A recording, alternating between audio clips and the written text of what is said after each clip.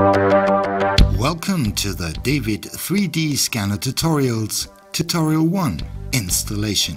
The David 3D Scanner system is scalable to small or large objects and easy to use at unbeatable value for money. In the following tutorials, we will show you how to set up, install and calibrate your David 3D scanner. After that, each scan is just one mouse click away. So let's start with the installation procedure.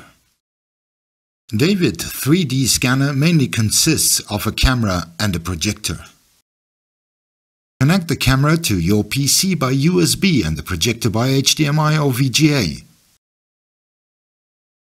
Don't forget the power supply, then switch the projector on. Now you should install the camera driver. Plug the David USB flash drive into your PC, then choose Open or Explorer depending on your Windows version. Launch Install David Cam3M driver, which may require administrator rights. Then simply follow the instructions on the screen. The David software needs to show user menus on your monitor and project scan patterns at the same time, so the projector must be set as Extended Desktop. We will now explain how.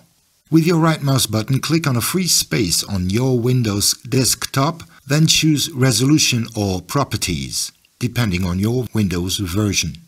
Here you can separately change the settings of your two displays, monitor and projector. Your monitor should be set as Main Display and the projector should be set as Extended Desktop. When your settings are correct, your monitor and projector will show different contents, but usually with the same desktop wallpaper. You can move the mouse pointer sideways from the monitor into the projected image and vice versa. Your hardware is now prepared, so launch David software directly from your David USB flash drive or from your Windows Start menu if you have installed the software on your computer. Up here are the main menus. We will walk you through them from left to right. If you are working with the previous David version 3, you will find the menus are very similar except that they are now located on the left side from top to bottom. Let's make the basic settings now. At first, David software must know which hardware you're using, so select your setup type here. Then choose the correct screen ID so that the wave pattern is shown by the projector and not on your computer monitor.